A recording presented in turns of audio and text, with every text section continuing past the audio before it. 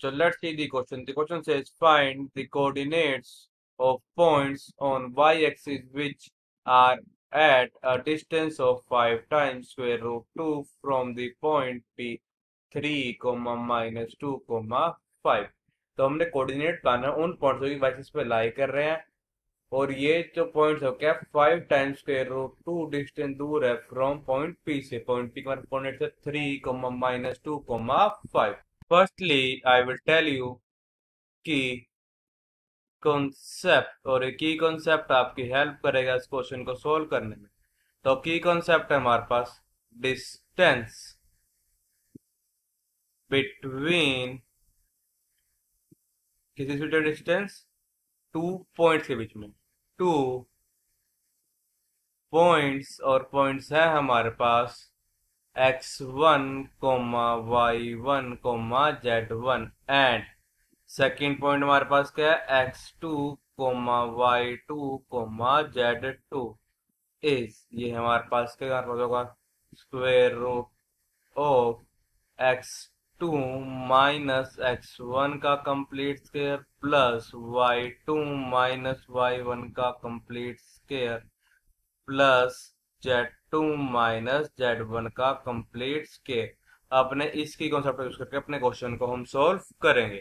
Late हम calculate कर लेंगे ए। अब देखो हमारा जो रिक्वायर पॉइंट है वो क्या वाई एक्सिस पर लाइक कर रहा है, तो हमारे पास पॉइंट किस टाइप का हमारे पास पॉइंट बन जाएगा 0, बी, 0। ये हमारा इस टाइप का पॉइंट बनेगा बिकॉज हमारा रिक्वायर पॉइंट है वो वाई एक्सिस पे लाई कर रहा है।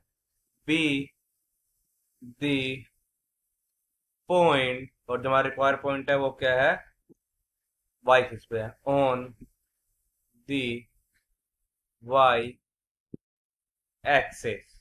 और उसका देखिए जो और क्या eight A distance of 5 times square root 2 from point जो हमारे पास P है उसका कोऑर्डिनेट्स क्या है 3, minus 2, 5 है।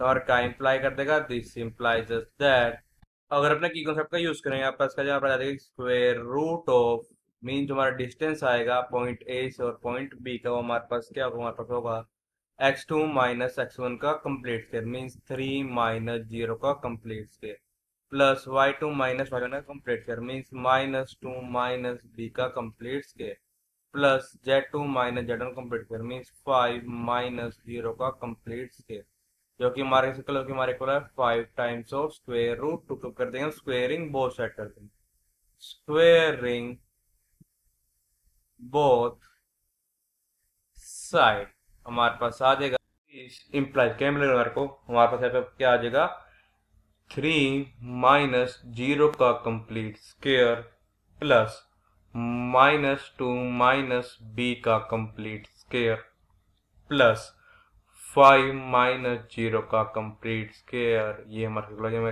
आएगा 5 इंटू स्क्वायर रूट 2 का स्क्वायर।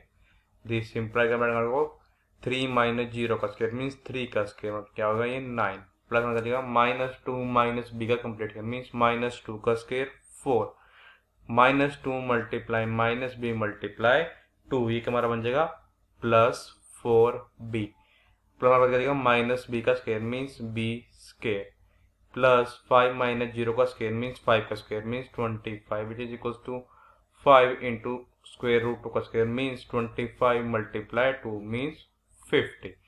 दिस इम्प्लाई क्या बनेगा कि 9 plus 4 plus 25 means 38 plus 4b plus b square हमारे से आ जाएगा 50 के इसका मतलब हमारे पास क्या है दिस इम्प्लाइज क्या इम्प्लाई को यहाँ पर यहाँ पर कि b square plus 4b plus 38 minus 50 यहाँ से हो जाएगा 0 इसका मतलब आपका this implies that b square plus 4b minus 12 marks हो जाएगा 0 के कर देंगे हम फैक्टराइजेशन करके b की वैल्यू को फाइंड करेंगे। दिस इम्प्लाइज का मतलब b स्क्वायर 4b हम कर सकते हैं plus 6b minus 2b minus का 12 मार्क्स हो जाएगा 0 के।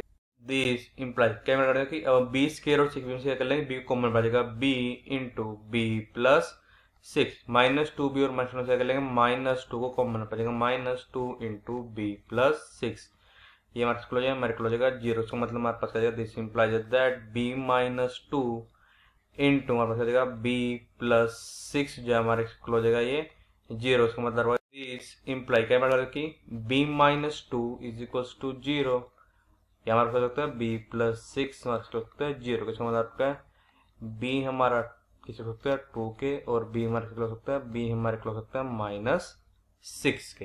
दिस इंप्लाई क्या मतलब कि को ordinates of required points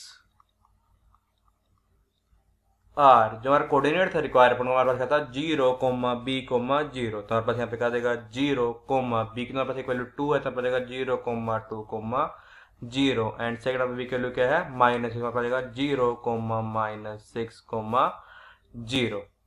So the final answer is coordinates of required points are 0, 2, 0 and 0, -6, 0. I hope you will understand it well. All the best. Thank you.